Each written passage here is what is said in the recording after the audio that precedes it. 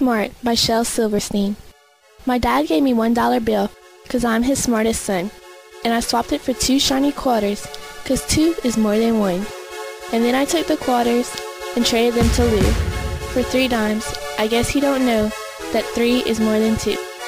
Just then along came old blind Bates, and just 'cause he can't see, he gave me 4 nickels for my 3 dimes, and 4 is more than 3.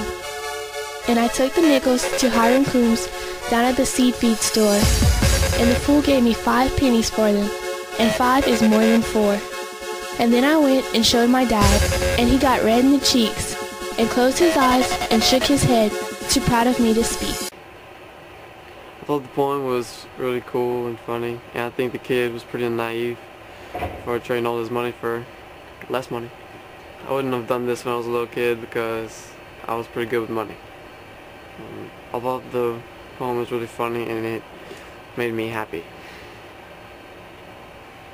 I thought the poem was very funny, and it just shows how little kids are so innocent. It was cute.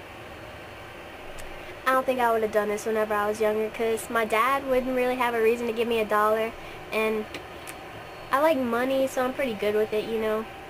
I'm not that dumb. Whenever I read the poem, I was happy, and I laughed because it was funny, and I was giddy, courtesy of Brittany.